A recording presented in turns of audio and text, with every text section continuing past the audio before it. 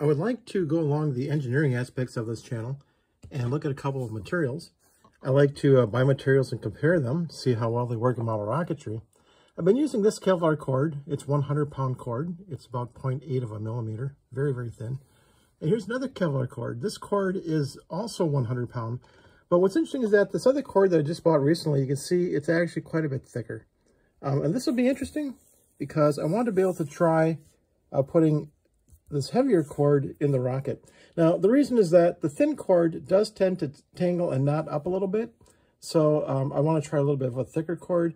And also the edge of the rocket tube is actually somewhat sharp. So sometimes on ejection, the cord will tend to fray a little bit. I did lose one rocket because the cord snapped because it frayed too much on the edge of the rocket. So anyways, let's go ahead and try this out. I'm going to build some new rockets on my Christmas vacation. And I'm going to try using this newer cord and see what happens. So again, you see it's just a little bit thicker. And hopefully that'll tend to reduce the knotting and the fraying. But again, they're both 100-pound cords. So again, buy the cords and buy the materials and see what happens. Build a rocket, fly it, and evaluate. That's part of model rocket engineering.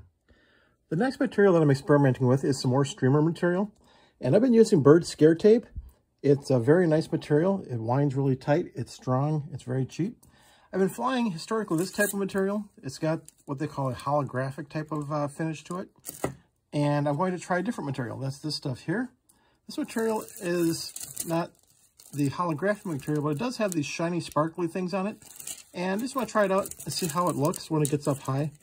One thing that's been happening with these streamers on both of these materials, because they're silverish, is that when you've got a cloudy day, and you're flying with a silver streamer, many times the rocket still gets lost because it's really hard to see the streamer being silver against a gray background. So there's not a lot of sparkle to it. So I want to try some different materials. I'm going to try this. I'm also going to try some other materials with some darker colors because darker colors may show up a lot better against cloudy skies. So again, I've got some new materials. I'm going to start playing with them.